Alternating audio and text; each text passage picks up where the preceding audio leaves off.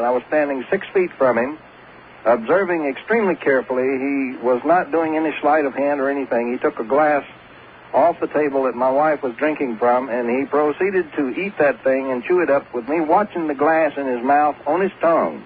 He was never cut, nor was there any blood. And to this day, I don't know how that worked.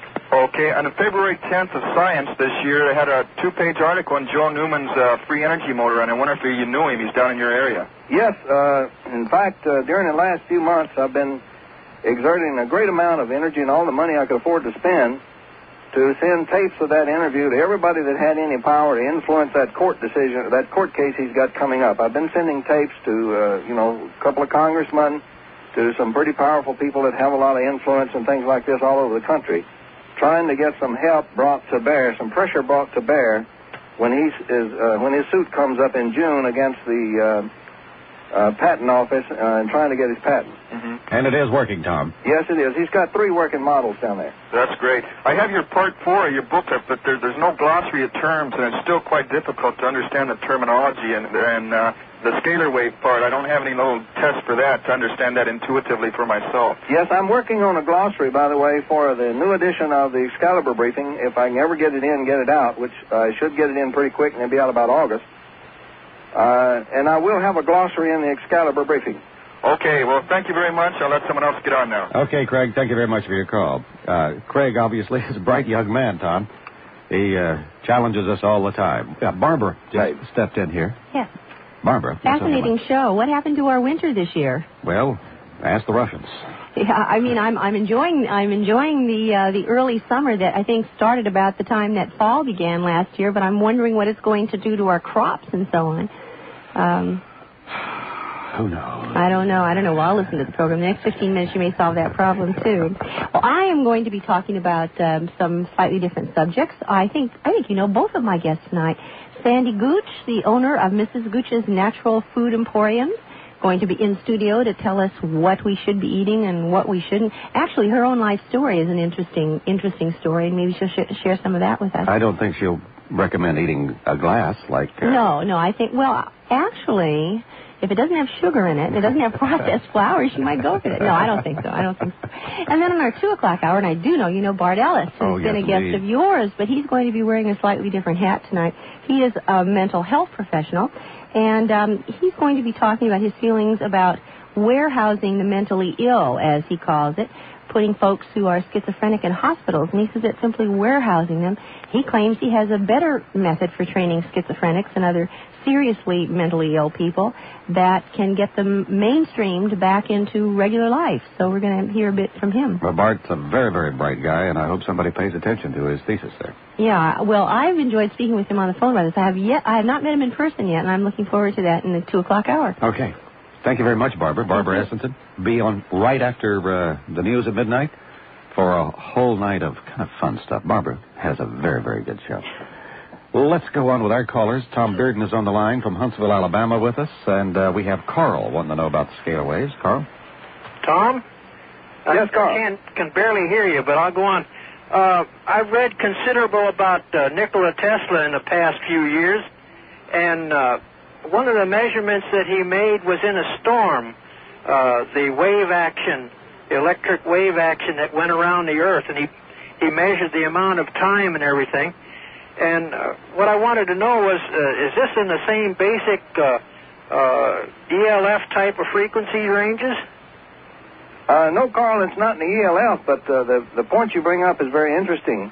Storms do produce scalar waves. And as a matter of fact, one of the things that produces ball lightning, the mysterious phenomena that used to be a fraud and now is accepted and known to be real, ball lightning, for example, is often produced because a cloud in the region and the ground, or 2 clouds, form a scalar interferometer, projecting scalar waves which, because of their randomness, form a sort of a circle, and you get a glowing ball of energy where the energy bottle is. And that's usually what produces the ball lightning from the clouds. Now, what Tesla detected in Colorado Springs and caused a great deal of excitement when he realized what it was, he detected the waves from the storm, even though it was very far away, and he realized that what he was looking at was something extremely unusual. With his very agile mind, he immediately went from that on into the things where he demonstrated from Colorado Springs the fact that he could transmit a wave around the Earth and form a standing wave. If he had succeeded in finishing the tower that he was building on Long Island, Wardenclyffe, he would have given the world free energy with such a standing wave. However, Wall Street did not like the idea. Which is normal. They figured energy was something to sell and something to tax, and so that ended that. All right, I have two things I would like to find. One there, in the last week or 10 days, there was that cloud formation over the northwest San Fernando Valley, and in the Santa Susana mountain pass here. Mm-hmm. And the other thing is that will all these books and stuff be available up there at the Tesla Book Company, the paperwork and stuff?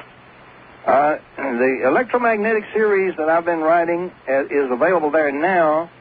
The earlier paper that I produced on the Soviet Tesla weapons is available there. I have a videotape that's available for me at the post office box that I gave on the Tesla weapons. And the paper that when I can finish this thing on weather control, it will be available from John Ratzlaff at the Tesla Book Company.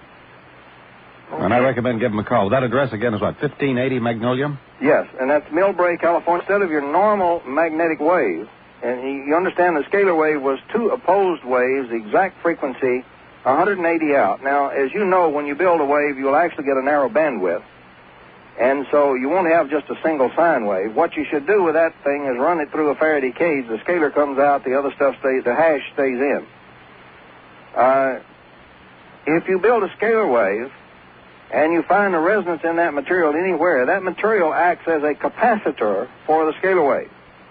And you can charge the very atoms of the material itself up with this. This is an effect that Tesla noted also in an obscure paper. And you can get the mass and inertia of the object to change when you put a lot of scalar charge into it that way. Okay, Tom, well, keep up the work, and we'll try to do something down here. Okay, right. and Bill won. Bill won. Let us know about it. Okay, I will. Thank you, Carl. Night. Night. Dave, you're on. Hi, Tom. How you doing? Okay, fine. Yeah, I read a book a couple years ago called The Cosmic Conspiracy. I don't remember very much about it, but I remember it was dealing with Tesla and the work that he had done, and the work that the Russians and the Americans had done from, Tesla's original work. Got into the VLF stations in Antarctica. Are these the same as the scalar waves? Well, the ELF that we detect is a normal kind of wave. Mm-hmm. Because we're using normal detectors. Uh-huh. It's been my thesis for some time that, hidden from the normal detectors is the scalar components, and that's what's doing the real dirty work. But are there actually these stations in Antarctica? I don't know about Antarctica stations. It also got into a project, Noah's Ark. Have you heard of that? No. That was supposedly put together back in 78 or 79 under the guise of some presidential protection thing, and people were raising questions that this was dealing with these scalar or ELF waves on, being able to control the weather in various areas of the world. But I'm not familiar with the book. It was put out by an Australian publisher, and it'd be pretty hard to get. But I'd love a copy of it. Yeah, in fact, maybe if I can get a hold of this, I'll write Tom. Okay, very good idea. Okay. All right, Dave, thank you very much. Bye-bye. And are you way up there in San Francisco area again? Yeah, Mariposa, right. First of all, I don't want to be melodramatic, but I'm sure you know what happened to Wilhelm Reich, since you mentioned him before. Yes. I'm sure nothing like that will happen to you, but do you suspect that at some point the government may step in and try to kind of squelch the kind of publicity you're bringing to this area of research? I don't expect any particular trouble from the government because, so far they haven't really believed it, except in obscure places. What I'm saying is when they start to believe it. When they start to believe it, and start to do something about it, I'll be very happy to shut up and let them do their job. Mm-hmm. Okay. Another question. We know that, different